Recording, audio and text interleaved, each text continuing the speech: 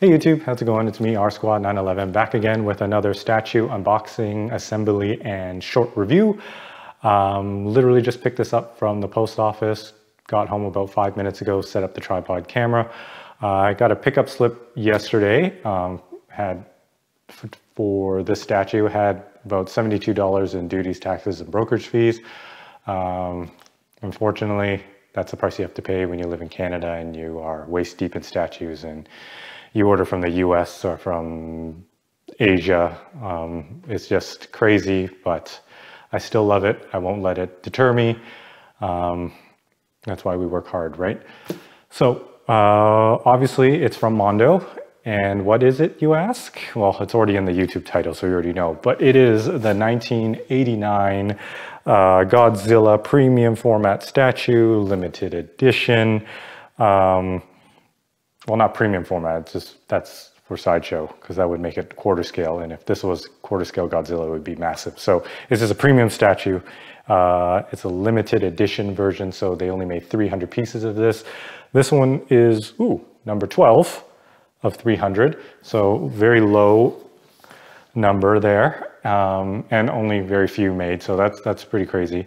And I think the exclusive version comes with some extra pieces. It's Godzilla BIOLLANTE. So it should have one of Biolante's tendrils. I think it has a spike through Godzilla's hand. I ordered this pre-ordered this 8 months ago. I wanted to be one of the first people to pre-order it. So obviously I must have been maybe number 12 to order, but it's sold out by the end of the day. The exclusive at least, and then the non-exclusive sold out, I think, like a month or two later. But yeah, don't exactly remember what is in this. I kind of remember what it looks like. So we're gonna unbox this and we're gonna find out together, all right? So, X-Acto knife. And let's get this unboxing party started. All right.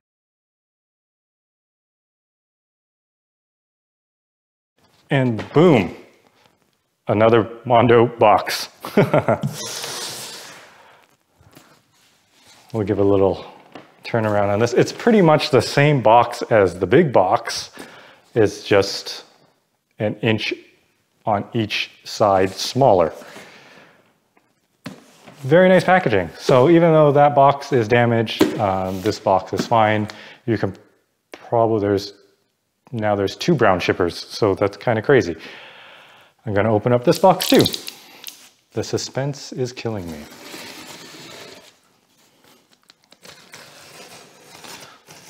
Also want to take the time right now to thank all my followers. Been getting quite a few followers lately and I really appreciate it. I'm glad you guys enjoy my video. Comment below. I always reply to most of my comments, or almost all of them, or at least like and love them. Always like to hear what you guys think. And yeah, really appreciate you guys following me and enjoying my videos.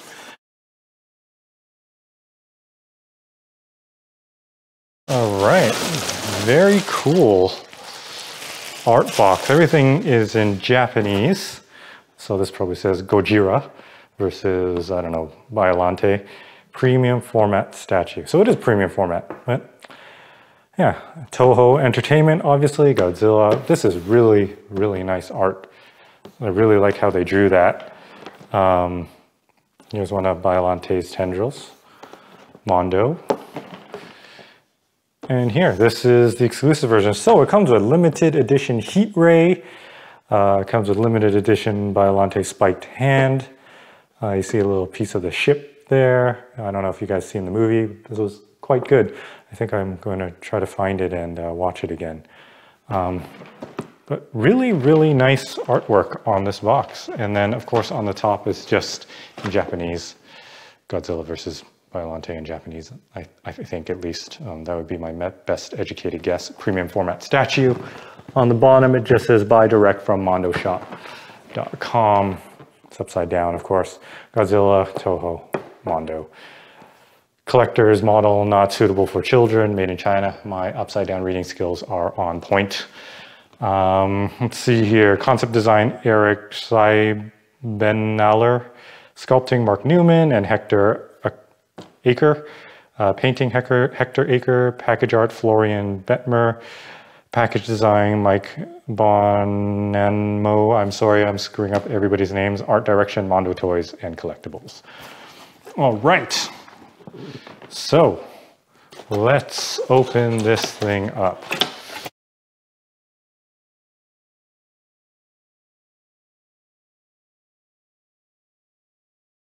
There we go. All right. So what I'm going to do next is I'm going to take the camera, move it up close, give you guys kind of a bird's eye view of what we see in the box, and we'll unbag it together. All right, so stand by. I'll be right back. Okay, guys, we are back. This is what's inside the box here. As you can see, Godzilla is quite large. He is one piece with the base. But what we're going to do first is we're going to look at all these little pieces first.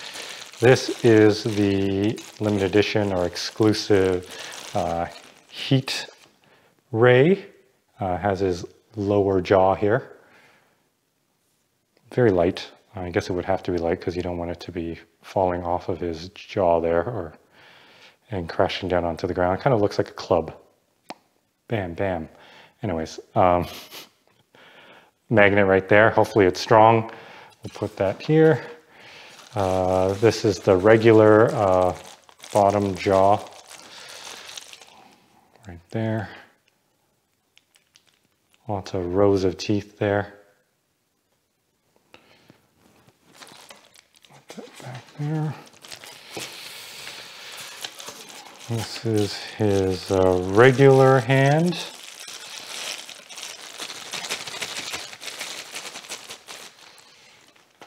Regular hand here. It's also quite light. You can see some color in the fingernails there. Be nice if they did more shading on this. It looks very very monotone. Anyways, that's that hand. This is the exclusive hand with the spike in it. Exclusive hand there. BIOLLANTE spike through there. A little bit of redness. That should not bother Godzilla one bit.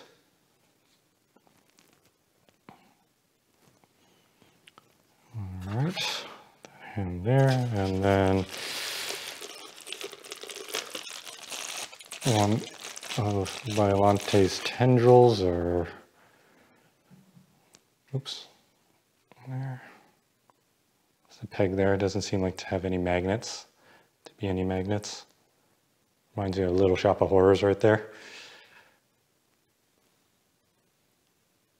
Comment below if you even know what Little Shop of Horrors is. All right, so that goes right back there. And then, of course, Godzilla. How do I pick him up without... I think he's more base heavy than anything, yeah, so just grab him from the base and lift him up. Oh my goodness, he's so big. I'll move this to the side. They bagged him from the bottom up.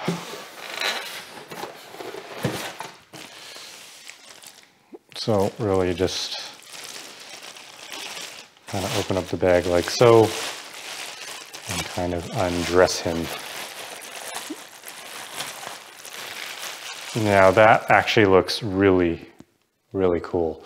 On the camera you can't really see the detail, I guess, until I focus in like that. But he looks great. I mean, the detail, the sculpting looks brilliant. Doesn't look as monotone now. I mean, he still is like very blackish, grayish, noir, I don't know. But as a large figure, large areas, he looks much, much better. You can see just the subtle shading on it. But yeah, that's him right there. He is massive. Godzilla limited edition number 12 of 300. That is awesome. He kind of feels like he's made out of, he's not polystone. Feels more like what Kotobukiya makes their stuff out of, resin, PVC. Yeah, like everything's very bendy. I don't know if you can see it right there, like just very, yeah, I mean, I guess that's better for, I guess you don't have to worry about this leg cracking because there's like, I mean, not leg, tail cracking because it's so much more flexible. But yeah, that's him right there, guys. So now I'm going to take the camera off, well, not off the tripod, I'm going to move it back, and then we're going to start assembling it. All right, so we'll be right back. Guys, I'm back. Have him set up on the Lazy Susan here so we can spin him around. And when I was putting the box down on the ground, I guess there was so much plastic around him, it was blocking him, but there was another jaw here. I'm not sure if he has a closed mouth and an open mouth, but let's test it out. Okay, so that's open mouth. And the magnet is crazy strong. Wow. Okay. Probably the strongest magnet I've ever felt on any statue. And then that's closed mouth. All right.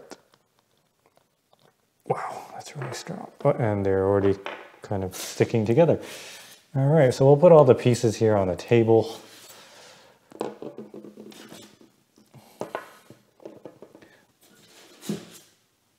All right, so we'll go with a piece of BIOLLANTE.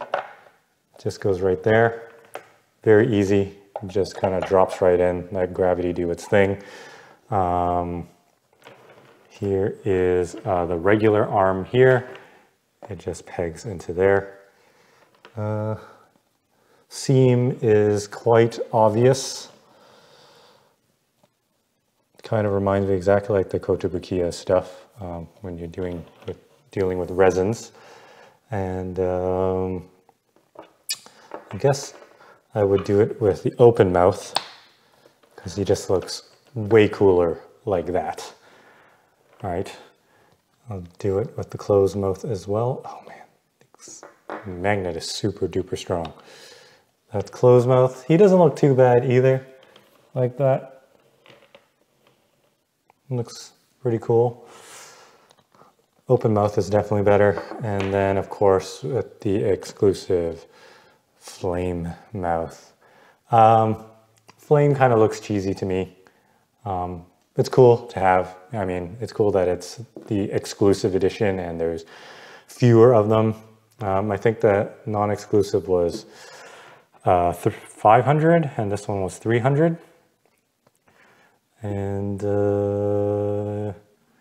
yeah, and we can switch out the arm as well for the exclusive arm here. And there he is, battle damage with the thorn from BIOLLANTE.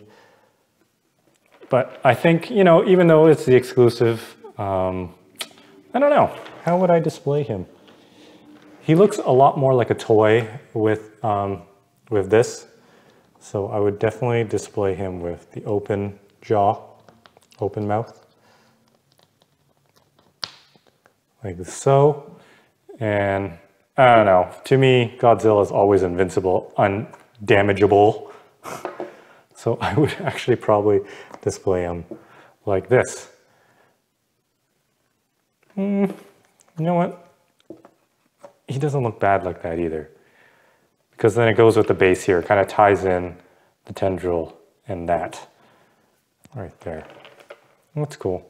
One thing I did notice right now is, I don't know if I can fix that with a hairdryer, but I'll show you guys after. Oh, I'll show you guys now, since it's on the lazy. This seems to be bent off to his left. So I think it needs to sit like this. But I think in shipping, I mean, it's resin or PVC, so I mean, all I need to do is probably just heat it up and hold it there, and then it will stay put. But right now, as you can see, it just wants to lean that way. I think when it was in the box, the bag was maybe too tight on it and it was holding it off to the side. But you know what? If it was like that and it was polystone, it probably would have broke. And there's another thing. I'm not, like, again, I pre-ordered this about 8 months ago, so I'm not exactly sure.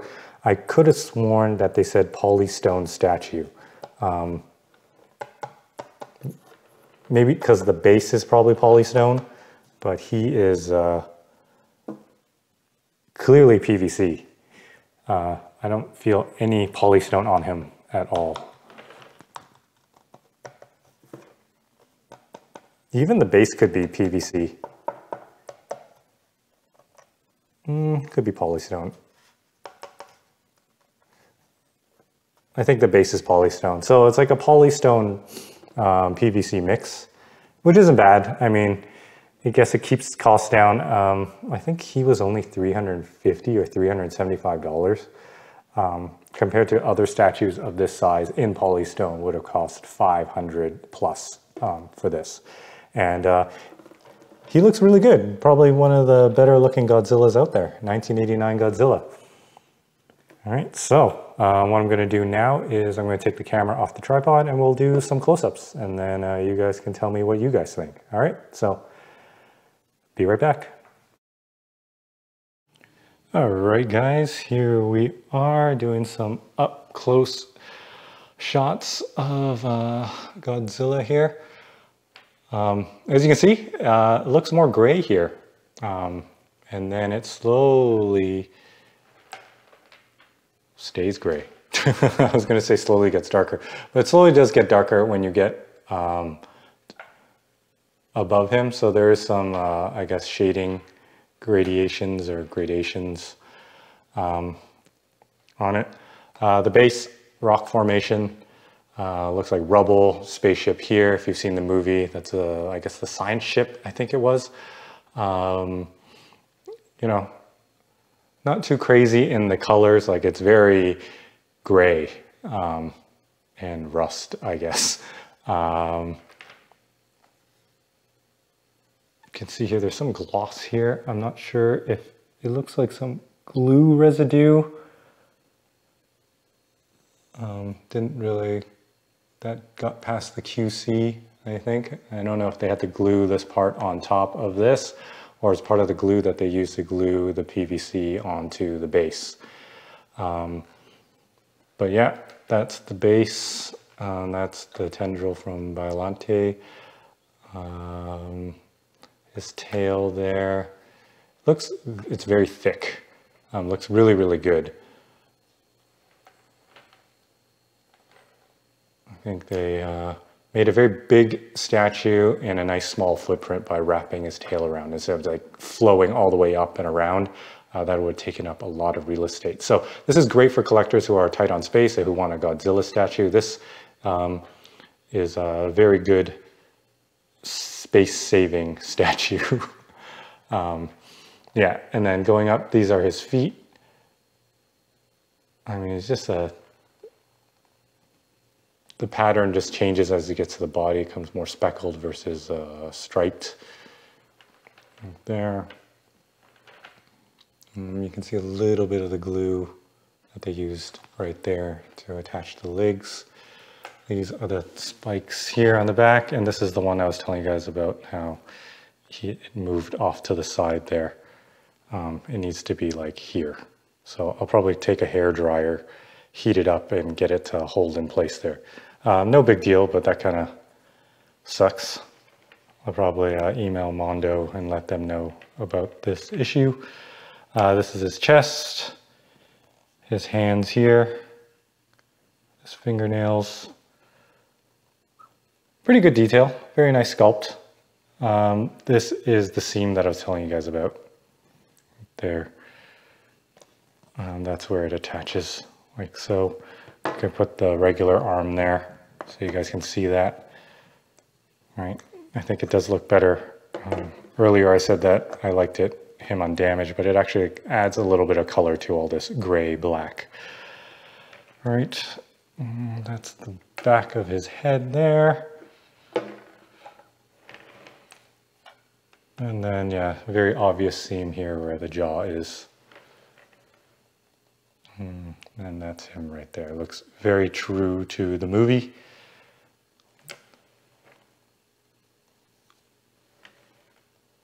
Very, very cool. And I'll switch out this for you guys so you guys can see. It is so strong, the magnets. It's kind of insane. This will be closed mouth. It just like shot right in there. Closed mouth doesn't look too bad either. A lot less of a seam with the closed mouth. I don't know why I'm dodging left and right when this thing's on a Lazy Susan. And then of course the exclusive thing there. That's him. It actually doesn't look bad from far. Kind of looks cheesy from the side. From the front, it looks much better. I don't know, comment below, let me know what you guys think. But that's pretty much it. I gotta get back to work.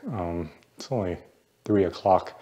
So there you have it, guys. This is the Mondo 1989 premium format Godzilla statue, limited edition, number 12 of 300. It was a long time waiting for this, 8 months, but it's here. I think I'm happy with it. I'm not ecstatic about it. I feel like a lot of things could have been improved. I mean, the color, probably, the seams, and I'm gonna have to go back and see if they say polystone, but I mean, it's a little misleading when just the base is polystone, the rest of it is made out of PVC. But again, for the price, $350 and only 300 of these limited editions out there, it seems to be okay. I guess it's tolerable, but this piece here is kind of bothering me, and I gotta fix that when I get off camera and get the trusty old hairdryer out. Don't want to use a heat gun, you want to use a hairdryer with a hot-cold setting. You use hot, hold it, use a cold, kind of like cool it down, and then repeat. If you use like a heat gun, you could probably melt this PVC or the paint or whatever, or PVC will probably bubble. So yeah, or if you live in a hot climate, you could probably just bring this outside, put it on the sun, and just like hold it and let it get back in place. If you guys own this, let me know if you've had any issues like that with yours. But yeah, like, subscribe, comment below. Have a few other pre-orders coming in, and I'm gonna make some more videos for you guys. All right, so, oh, actually, I forgot. I'm supposed to do some measurements for you guys. Have my trusty tape measure here. Gonna put the camera back on the tripod, and I'll be right back with you guys. Okay, we're gonna do some measurements. The base itself is 13 inches long, but the tail does come past it. So if you measure it with the base, it ends up being about 15 inches wide. Sorry, not long. Depth is 13.5 to 14 inches.